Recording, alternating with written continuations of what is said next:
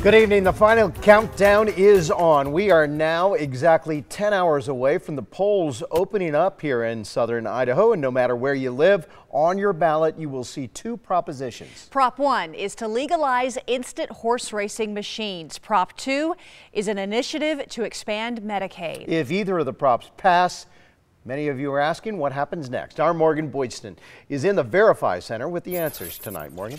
Mark and Kim, I want to give you a little more background on the propositions people will see on their ballot tomorrow, if you haven't voted already, that is. If Proposition 1 passes and becomes law, it would legalize video terminals for pari-mutuel betting on historical horse races. That is more straightforward than Prop 2. Now, Proposition 2 would make more Idahoans eligible for Medicaid coverage under the Affordable Care Act. So here's what happens after the voters decide tomorrow.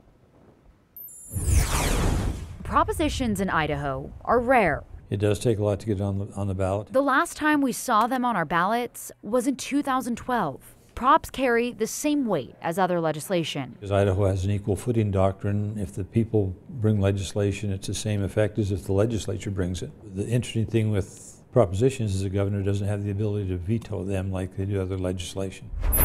So, what happens if they pass? He has absolutely no choice. Governor Otter has to sign them into law, and he's already come out in support of both. Unofficial results will start pouring in Tuesday night, but they won't be official until the State Board of Canvassers meets, within 15 days after the election. And once that vote is certified, let's say that the measure passes, upon the Secretary of State certifying that the vote is true and accurate, then at that point the governor signs and issues a proclamation saying that this is passed and it is now the law of the state of Idaho. And that law would take effect right then and there. Do Prop 1 and 2 differ in how they'd be implemented? Definitely.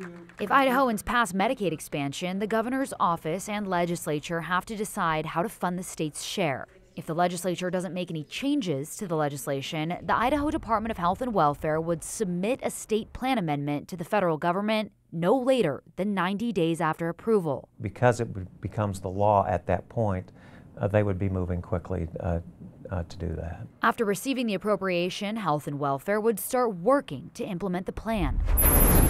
So what other role does the legislature play? Well, if those props become law, they're free to take either one up in the next legislative session. They could revise it, they could amend it. If they so choose, they could repeal it.